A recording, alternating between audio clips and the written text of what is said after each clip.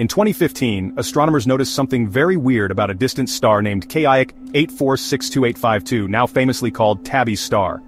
Unlike any other star we've ever observed, it was dimming, but not just a little, and not in a regular pattern. Sometimes it dims by just 5%, other times by over 20%, for days or even weeks. And here's the kicker, it's completely random. No planet, asteroid field, or dust cloud should cause this kind of erratic behavior. Astronomers were baffled. Stars don't act like this. One even called it the most mysterious star in the galaxy.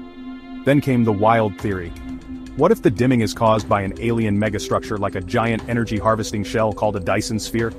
Are we witnessing an advanced civilization trying to harness the power of a star? Or is there a natural explanation that we simply haven't discovered yet?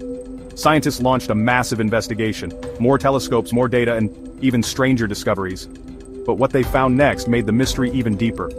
Follow for part 2, because what happened next might change how we think about intelligent life in the universe.